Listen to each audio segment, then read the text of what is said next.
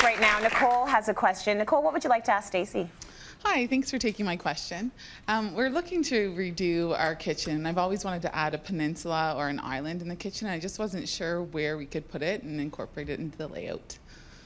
Perfect. So Nicole was great to send in some drawings with overall dimensions of the room. So the room is 10 feet wide by 23'4" long. So it's quite narrow but long.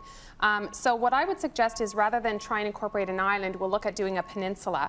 So you can see here they've got a U-shaped kitchen. So what we'll do is actually extend that and return a peninsula on it.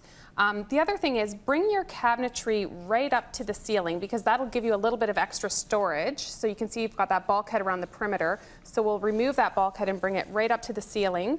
And that will help with removing these upper cabinets, which I did in getting that peninsula in there. You don't want those cabinets sitting out so someone's sitting there looking right at the side of a cabinet. So I've removed those, but then extend the height of your kitchen cabinets. And then I've put a small table here. It's 47-inch diameter, so it'll comfortably accommodate 4 people. But you were mentioning in your email that you don't really use the kitchen as an eating area. You have a dining room that's right adjacent to it.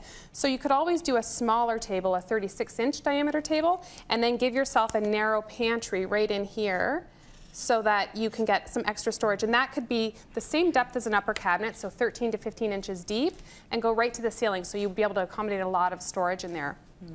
The one thing in doing this that you want to keep in mind though is go to a counter depth fridge because you don't want this dimension here to get too tight. So by doing a less deep fridge, you'll have more of a larger opening there.